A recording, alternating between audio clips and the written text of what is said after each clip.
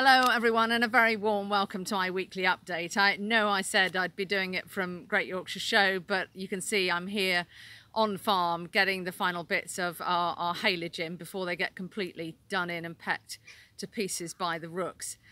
A fantastic show, sadly very short-lived for me as I had to get back here urgently, but I was so pleased that Deputy President Stuart Roberts and Tom Bradshaw were there. Very good reports back from them. George Eustace was on the stand, masses of MPs, a lot of engagement, and it is just so good for all of us to be back in front of you, our members again.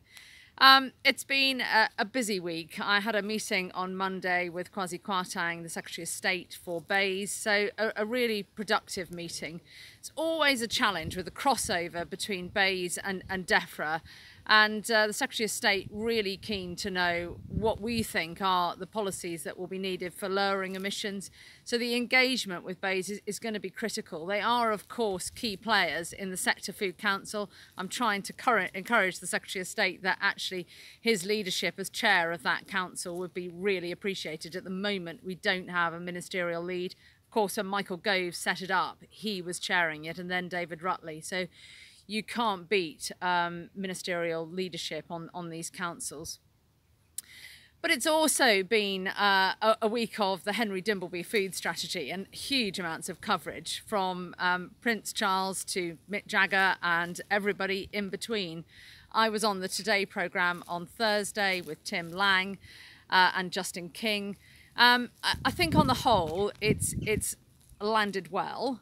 Big issues with taxes, big issues for sugar, but reassuring to hear what the Prime Minister was saying, that he did not want to see taxes. So that will be sending comfort to our sugar beet growers. I know when I've been talking to Michael Sly this week, you know, incredibly nervous with the challenges ahead, looking at taxes and salt and sugar.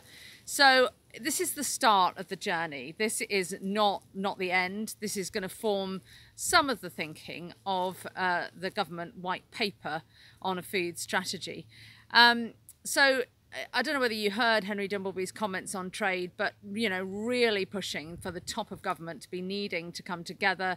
You know, he was saying massive challenges. You know, the government wants farmers to do so much more for biodiversity, so much more for the environment and producing food, going to the world of public monies for public goods, and we still don't have a response on the Trade Agriculture Commission report. And who knows, he was saying, what it looks like for farming. So I was really pleased to hear him picking up what we've been saying. I've been concerned, as you know, about the 30% reduction in meat. We absolutely don't believe that this needs to be the case. It's about consumer choice, and above all else, it's about a healthy, balanced diet. I do think the challenges that he's highlighted around obesity, the links with being massively overweight and COVID, the more we can get back to a healthy, balanced diet, natural ingredients. And I think the point may be that strategy is missing at the moment is the enormous livestock improvements that we feel will be happening, from feed additives, probiotics to genetics.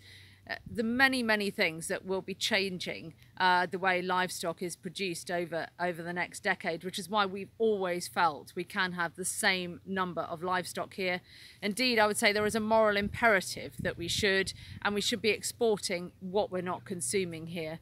So it's the start of a journey.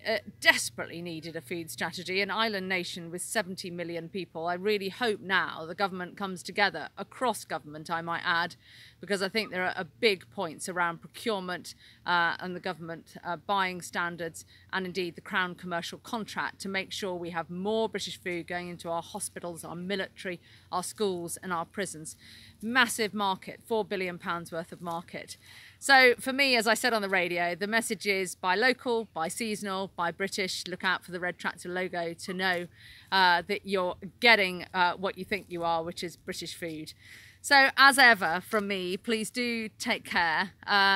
Fantastic to have summer that's finally arrived, even if it's mid-July. Stay safe when you're harvesting. It's a busy period, a lot of pressure on, time pressure. So look after yourselves, and I really look forward to speaking to you soon. Take care. Bye.